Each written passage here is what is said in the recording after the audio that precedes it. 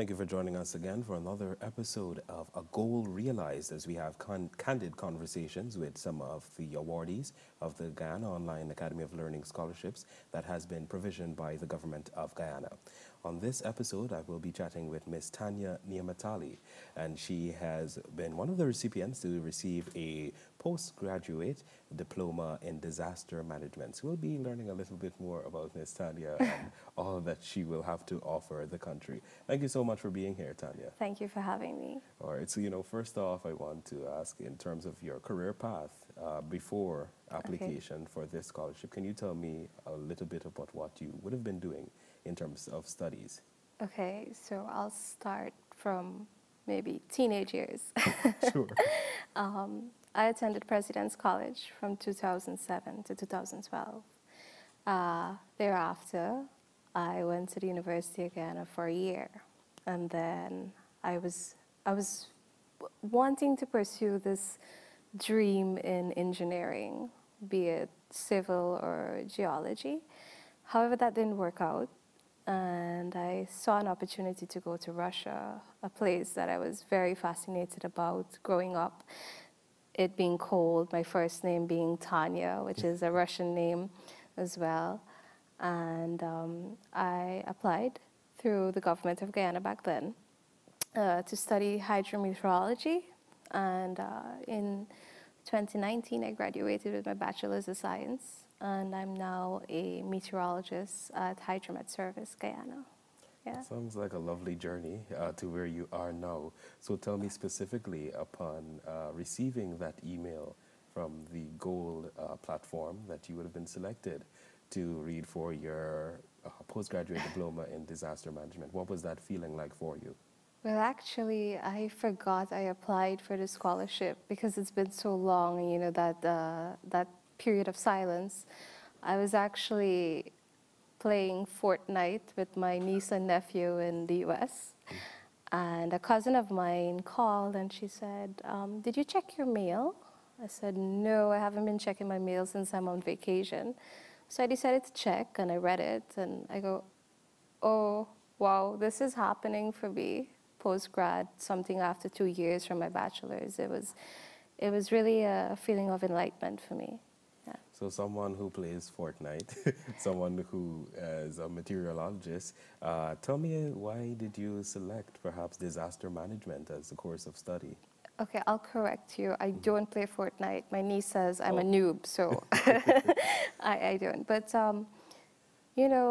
I did peruse all the other options that were there, and I thought of disaster management. It's something that we need young professionals in Guyana, given, the whole perspective with oil in the country. And not only that, I'm looking and taking into consideration meteorological factors, climate change, like just recently with the widespread flooding throughout the country. And of course, the CDC has been working assiduously on the ground with relief. But I do feel like we need to sensitize the public more. And I'm hoping I can be one of those persons to bring that around in 2 years' time. Yeah, it sounds like you will be one of those persons. I hope so. So tell me specifically the knowledge, the skills that you will receive through your course of study for the 2 years. How will you say that will help to develop yourself and community at large? Well, for me personally, I don't stop learning. I'm interested in these sorts of things. So personally, it won't stop. It would just help me grow and continue to evolve as a young female professional. And for me, it's a big, and my family, it's a big plus because I come from a background of many doctors, lawyers, and entrepreneurs. So I've went way out of league with this. And in terms of community, I am from Region 6. I know for a fact every time it rains, Blackbush Polder floods. So I would definitely, help farmers in that area to some extent and the people there. You mentioned their family, and I'm thinking, what were their reactions like, and even your friends, to hear that you would have been awarded this scholarship? Oh, my parents are extremely proud. Well, I want to say especially my mother, but I might get into some trouble here. My parents have always been supportive of me no matter what, even at the age of 26. Everything I go to them with, they always encourage me, or if they think it's a bad idea, they would say no right away. And for them personally, it's a big win. My friends, they're very much proud. One person was like, wow, you know. Yes. So tell me your overall views. I mean, the government has committed to roll out 20,000 scholarships in its 5 years. 6,000 has already been allocated. So what do you think about the overall program through the Ghana Online Academy of Learning?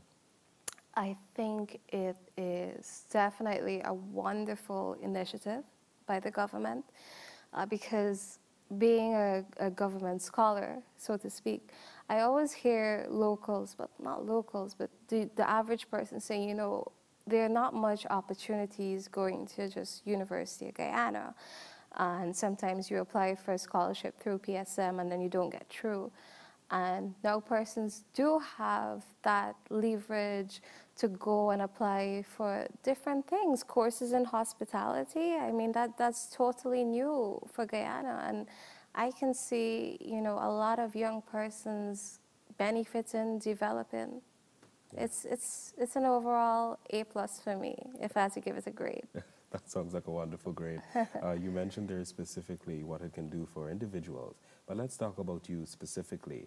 What can Guyanese expect from Tanya once you receive that certificate, graduating from that program?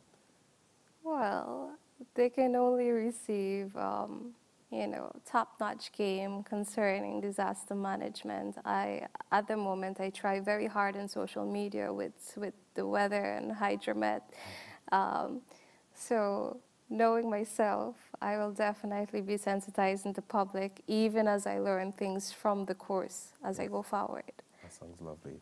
Are there any final comments you would like to share at this time, especially personal feelings as it relates to being one of the 6,000 persons to receive a scholarship?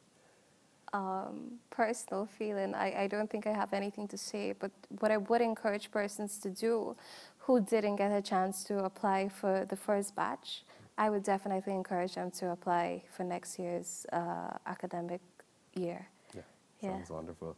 Thank you so much for stopping by, Tanya. No problem. We wish you all the best and Thank congratulations in that program there, disaster management. I can't wait to see what you will do for our country, taking it forward.